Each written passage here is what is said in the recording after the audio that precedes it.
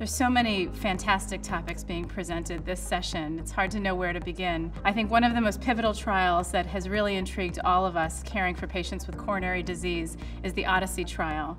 For two reasons. One, it shows that we can do even better with novel therapies to treat our patients with cardiovascular disease. And it also shows that the lower the LDL or bad cholesterol, the better. Lower is truly better, and that the lower we can get LDLs, the better it is, and that in a high-risk patient population, patients with acute coronary syndrome, that despite the currently available therapies, despite high-dose statin therapy, that we can actually reduce mortality and major adverse cardiovascular events substantially with more aggressive LDL lowering. The ability for another non-statin therapy to really make a difference in outcomes in terms of all-cause mortality is really, really important. These results are really important because they look at the hard outcomes, and now we know that these drugs, the PCSK9 inhibitors, have impact on what matters most, which is reducing heart disease. Even for myself, a congenital heart disease doctor, as I look at my younger individuals and I start setting goals for them as they grow older,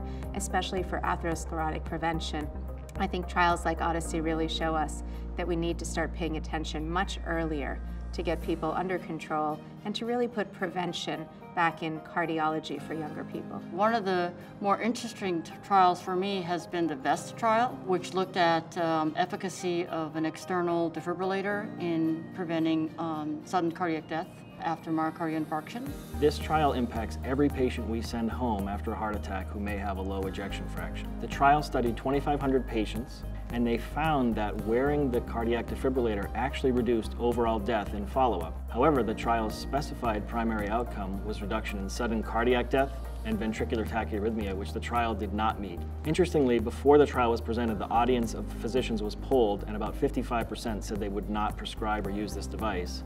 And after the trial was presented, about 70% said they would not use the device despite the reduction in overall mortality after a heart attack. I think the most important topic being presented at ACC is biomarkers and heart failure. Even though we have made so much progress in coronary artery disease, valvular disease, we haven't made as much progress in heart failure.